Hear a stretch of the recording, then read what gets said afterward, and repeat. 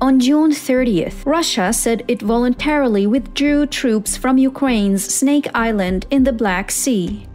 The Russian Defense Ministry said its mission had ended. It implied that withdrawing would allow the export of Ukrainian grain. As a gesture of goodwill, the Russian military completed their assigned tasks on Snake Island and withdrew the garrison. That's misleading. Ukraine forces had extensively bombarded the tiny, exposed outpost. Before the pullout, Russian officials had repeatedly emphasized the importance of holding Snake Island, which they described as well defended. They said it never would be returned to Ukraine. Russia seized the island on February 24th.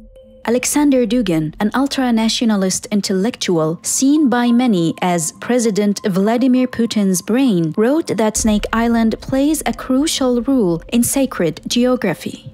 Russian state media outlet RT called Snake Island a foothold and the key to Odessa. Members of Russia's parliament described Snake Island as Moscow's primary strategic objective in the Black Sea. Ukraine began attacking the Russian garrison on the island after hitting and sinking the Russian-guided missile cruiser Moskva in April. On June 30th, Ukraine announced that Russian forces had been hastily evacuated from the island amid explosions and fire.